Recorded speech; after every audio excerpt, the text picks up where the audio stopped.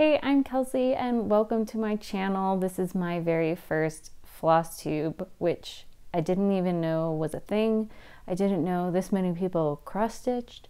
So I'm excited to kind of join this fun little community of other stitchers because I thought I was the only one who liked to do this kind of stuff. So I am really excited to do this, and I actually make videos as a job, so this seemed like a nice little thing to do.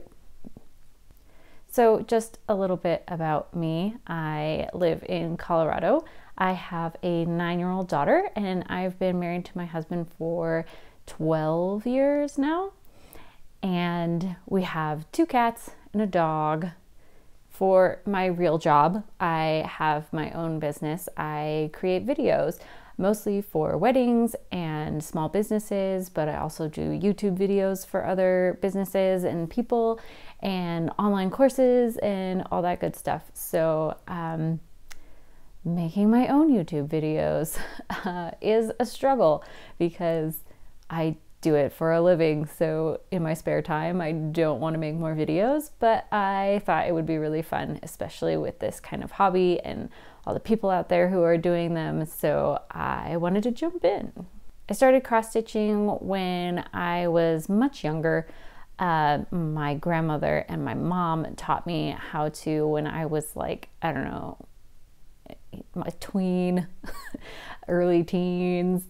And I kind of stopped doing that, and then the pandemic happened and I just picked up a lot of other hobbies and repicked up hobbies. I started drawing.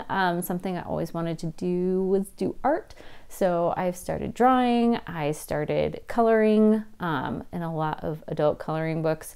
I have a large collection of them now, so I might share some of those kind of things here, and then I also started to cross stitch again. And I also started to embroider, which I have never done. So that's been kind of a fun learning experience. Yeah, I always remember cross stitching and thinking, oh, this is like fun, but everything, all the patterns that you see in the kits that you see were kind of a little cheesy, or they felt like they were a little traditional, and that's not like my style very much.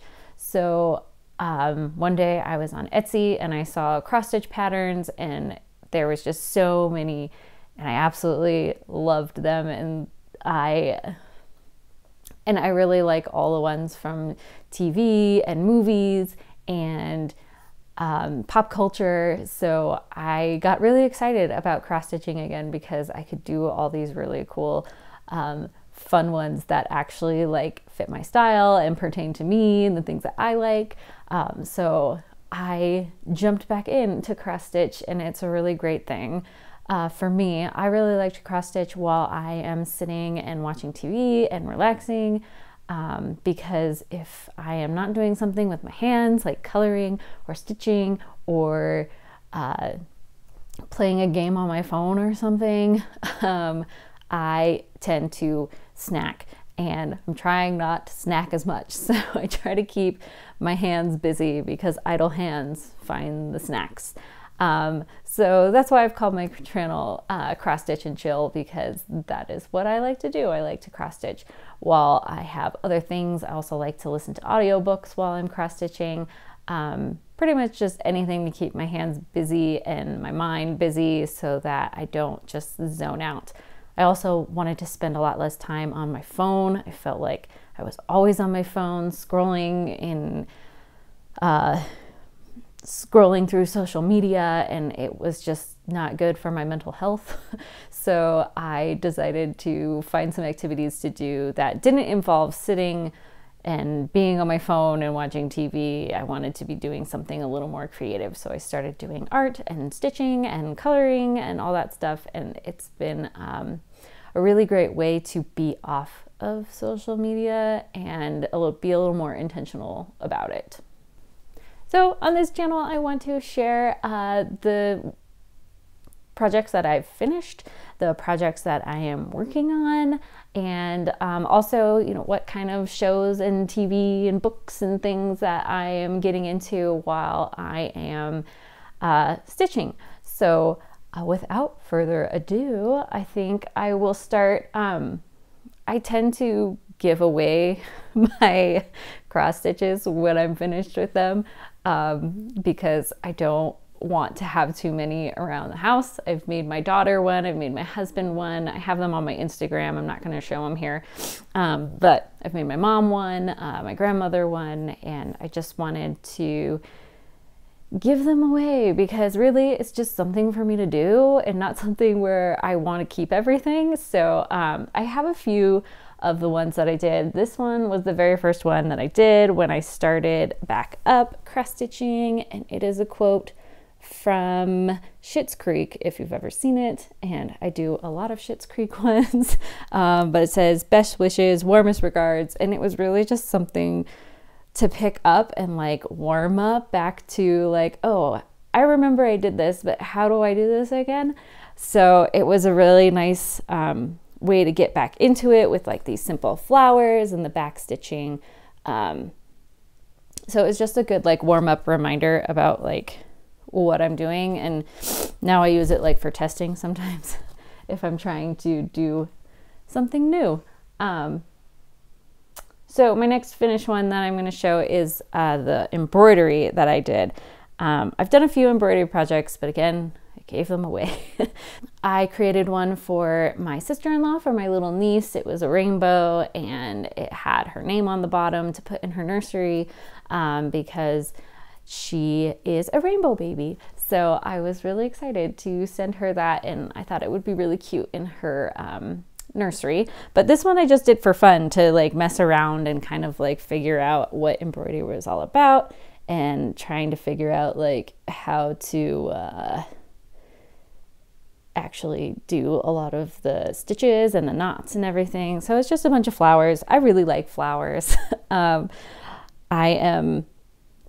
really like floral things and flowers, but I don't know anything about flowers. I don't know what most of them are called. I don't know.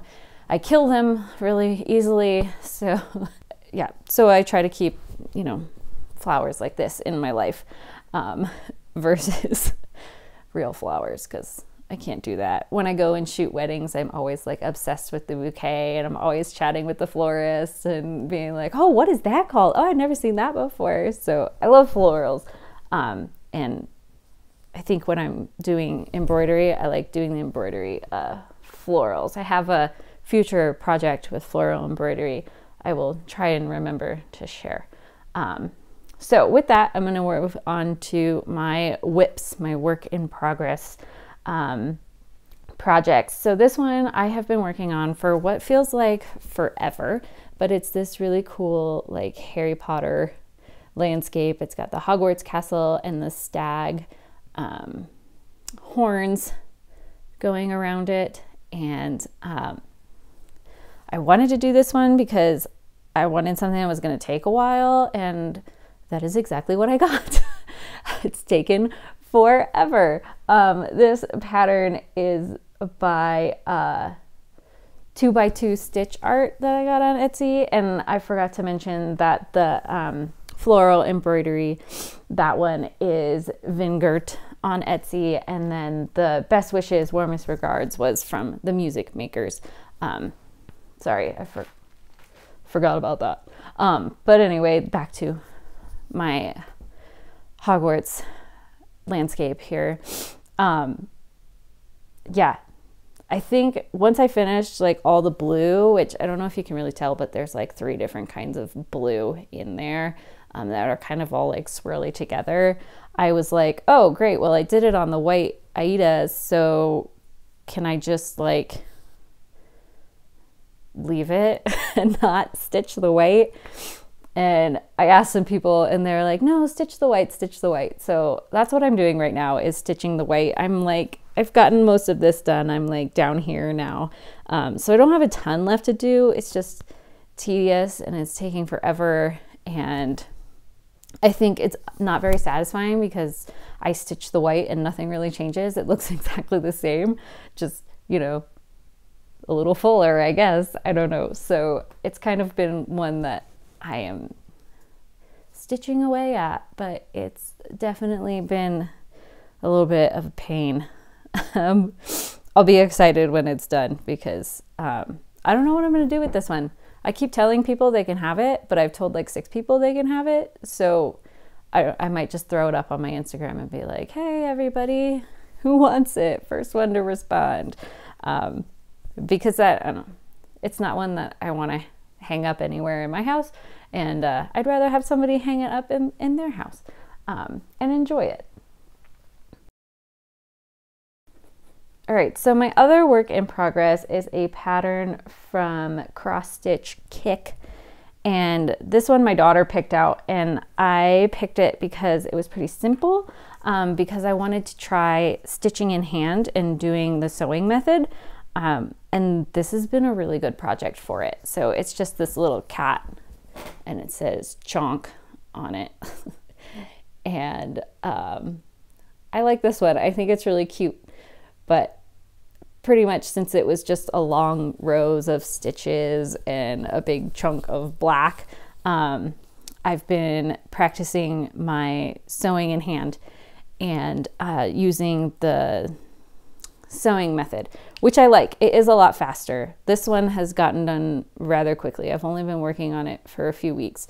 And I have my little wonder clips right here to keep it from unrolling on me and keep it so I don't have to stretch my hand too far across or crinkle up the fabric. So yeah, I also tried gridding on this one. That's what the red lines are, because I wanted to get faster. So I tried doing the gridding method on there, and I feel like it's not really for me. Maybe for a bigger project or something, it would be better. But for this, it was like taking forever. And I was like, oh, I could have finished this thing by the time I finished gridding it. So I did the vertical lines, but I didn't do anything else. But yeah, I like this one for learning how to do the sewing method, and I really like it. I tried doing the sewing method on this one with the white fill-in parts, and I don't think it was as good because, you know, there's so much space, and I think if I had done sewing method for like these big chunks of blue and stuff, it would have been better. But since I only did the sewing, you know, this is like a big chunk of the same color, so it's pretty easy to just go. This one, since there's so many gaps and stuff, it was a lot harder.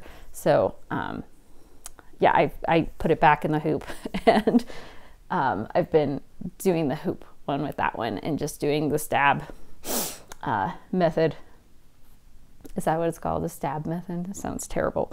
But yeah, so my Chonk one is almost done. I think I just still have like a little bit of his legs to do, and the bottom part of his body, and then his eyes and ears and everything will get filled in with some of the pink that's up here and some gray. So that one's almost done.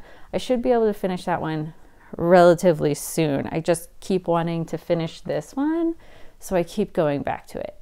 And typically I am not a person who likes to have several open projects. Like in my professional business, I'm learning how to be better about that because of, you know, I work with some people on like a monthly basis, so I have tight timelines with them. And then I work with people who are like their wedding, and I have like 10 to 12 weeks to get their wedding done. So I try to kind of balance that out. And am getting okay with having several projects open at the same time, because I used to just mostly do weddings, and it was like, okay, well, I can't start this wedding until this wedding is done. And yeah, so this is helping my perfectionist problems. Must only have one thing to concentrate on at a time. And my last work in progress was just something like fun I wanted to do. I just wanted to try it out basically. And I'm not sure I enjoy it, or maybe I'm just not good at it. I don't know. But I took a photo from, it's actually a screenshot from a wedding I shot in Iceland last year. And I'll throw it up on the screen. But I basically took it and I turned it into like a vector art, and then I was trying to embroider it. And I don't know, I don't love it. Maybe if I like worked on it a little bit more and got more into it. I think I just don't know like what kind of stitches to use for like the clothing. Like I have this idea in my head of what I want it to look like when I'm stitching it, and it doesn't look like that. And then I'm like, oh, well, that was dumb. But yeah, and I'm doing it on Aida, which I think the other ones that I've done are just on regular fabric, like cotton. I don't even know what they were because I don't really know what you're supposed to use. So I just used whatever. So I decided to do that, this on the Aida. I don't know why, because I thought maybe I could do better. I don't know, but I don't love it. So I haven't been working on it really because I'm kind of like, meh, but you know, I got her dress done, and you know, I had dreams about how this was going to look, and it's not going the way I planned. All right, future projects. So I'm really excited about a couple of the future projects that I have going on. I am a really big Marvel fan. I really like watching Marvel and superhero movies and things like that. And one of our favorite movies is Thor Ragnarok, and I've seen it like a million times.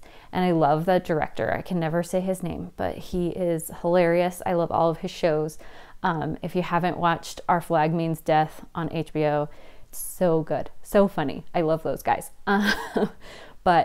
So Thor Ragnarok is one of our favorites. We haven't watched Love and Thunder yet, so don't say anything to me about it, because I think this weekend we're gonna watch it. I've been so busy. But I got a pattern from Circus Stitches, and it's like, I'll put it up. I don't have a printout of it, so I'll put it up on the screen. But it basically says, "Behold my stuff," which is a line from one of the characters. And he's basically traveled around the universe into all the realms and has like gathered a bunch of stuff. Like he has a shake weight, and he talks about his guns that he got from Texas. And it's just a funny line, and we say it all the time. We're always like, "Behold my stuff."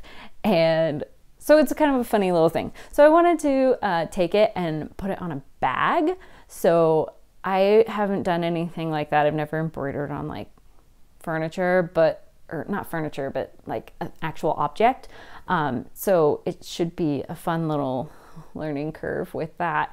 I got this DMC soluble canvas, and I think it's like 14 count, and it's like plastic, so it's kind of hard, and it's soluble, so once you sew on it, you put it in water and it dissolves. And then you're just left with your bag with your little cross stitch on it. I know a lot of people mostly use that for like embroidery, but I didn't want to embroider. I found this cross stitch pattern and I love it, and I'm really excited about that. So we'll see how that goes. I have two tote bags here. So I have this one, which honestly I think is the one that I want to put it on. It's like brown, and it's supposed to be gray, but it's pretty brown. But this is like more of something I would use every day, like as a purse or bag or something. And the lining I can kind of cut out really easily, because there's like pockets on this side, but I could pull out the lining and cut it and resew it pretty easily. I don't have the best sewing skills, but I can sew in a straight line. I think I can handle that. And then I got this one, which is just like a plain canvas tote. My husband suggested that I do it on this one first, and then maybe give it away to somebody. and then I can see how it works, and then I can do it on the one I actually want to use. So we'll see where I end up with that. They're kind of big because the pattern is like 10 inches wide. So I had to kind of find a big one. I probably would prefer a smaller bag, but you know, beggars can't be choosers, especially when I don't want to spend a ton of money because it's like an experiment. The other future project I got is a big one because I hate myself. You know, I thought that my Harry Potter one was bad. So I just bought a huge, like full coverage one of the town of Schitt's Creek, and it has the buildings like the motel and the Cafe Tropical and Rose Apothecary and everything. So it has like all the buildings on it. And who's that pattern from? It's from Stitchy Time Designs. I think it might be a good candidate for another one doing stitching in hand and doing the sewing method, because it's a lot and it's huge. And it might be one I actually keep and put on my wall because I really like Schitt's Creek. And if you haven't watched that one, you should watch that one. I kind of want to watch it again because it's so funny. But yeah, I probably won't start that one for a little bit, but I am looking forward to starting it. I'll probably finish these two and then I'll start working on the bag and the Schitt's Creek. There's a dog down here. And then another pie in the sky future project that I have going on is, I gotta get them. I bought these little white canvas shoes from Amazon. They're just like plain like kids basically. And I want to embroider some like flowers on it. So I don't know. We'll see how that goes. Kind of an experiment. I bought them in my size, so they'll be for me, but I had told my sister I was thinking about doing this and she was like, oh, that sounds cool, I want some. So maybe if mine turn out okay, I might do that for her for like her birthday, which is in June, so I have plenty of time to procrastinate. So those are all the stitchy things I have going on. As far as like shows and things that I've been watching, we've obviously been watching House of the Dragon on HBO. If you're a Game of Thrones fan, I won't go too far into it since it's new. I don't want to spoil it for anybody, but we've been enjoying it. My husband said it was kind of boring at first, but this last episode we're like, oh, hey, here we go. Here's the Game of Thrones we love and we know and love, because it was a little crazy, but good. Crazy in a good way. I've also been catching up on, I actually just finished it yesterday, the new season of What We Do in the Shadows, which again is by the guy that directed Thor. I cannot pronounce his name. It starts with a T. His last name starts with a W. I have such a hard time. Like, I hear it and I remember it, and then the next time I need to use it, I'm like, wait, what was it? So I finished What We Do in the Shadows last night and continued watching Only Murders in the Building on Hulu, which I really like that one. I like Selena Gomez and I think she's really funny. And obviously Steve Martin and Martin Short are, you know, classic people. But the episode I watched last night was really serious. I watched episode 5, I think, and my husband caught the end of it and he was like, I thought this show was supposed to be funny. And I was like, it normally is. This is just a weird episode. Like, it was really serious. So I really like that one. I like the characters. I like the comedy. I don't really buy them getting into those situations, but I feel like that's kind of the point of that kind of show, is that it's mostly unbelievable, and that's why it's fun, and you just got to take it for what it is. I also like true crime. I don't know why. I think it's just fascinating. It's fascinating to like why these people do what they do and how do they get to this point, and like sometimes it's a little bit of a research project, like, okay, don't do that if you don't want to get murdered. But I just am fascinated with like crime, and I mostly just like documentaries a lot. And I had to watch them in college, and there's just been some where you're like, this is messed up, and I don't know why I like the messed up ones so much. But So I did just finish a Netflix documentary, like Sins of Our Mother, and I actually had watched a short YouTube documentary about it, and then it popped up on my Netflix, and you know, they're watching me. But it was really interesting, just like psychologically, how you get to that point.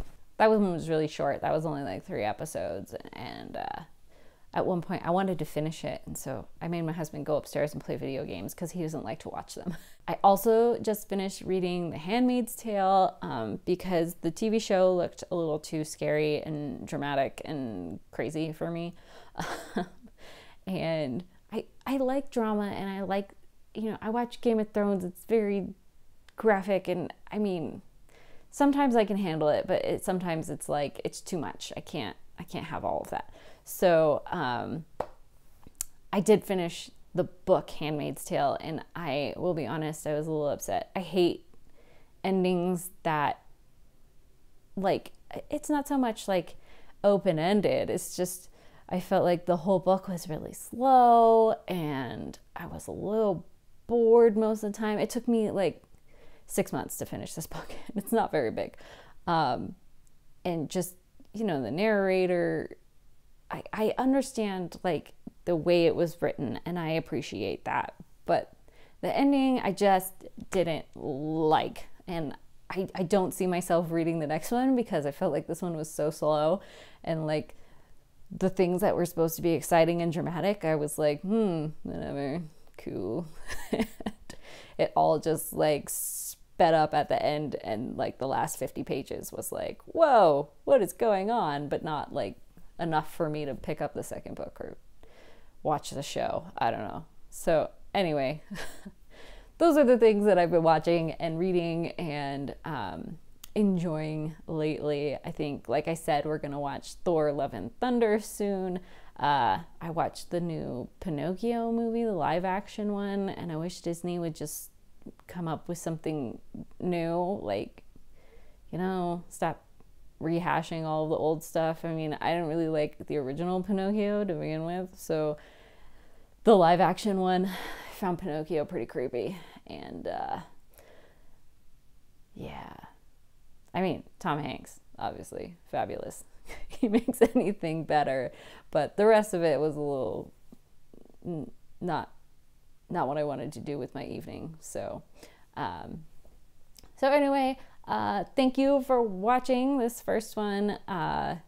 If you really loved it, you can subscribe, but hopefully I'll get some more out, and I will try to do these like monthly. I don't think weekly is gonna really be interesting. So but you can find me on Instagram at cross-stitch and chill. It's with the X, so X stitch and chill. And I will post kind of some more like work in progress on a shorter basis, and things I finished and things I'm working on, instead of doing that all here. So hopefully you enjoyed this, and we will talk soon. Thanks.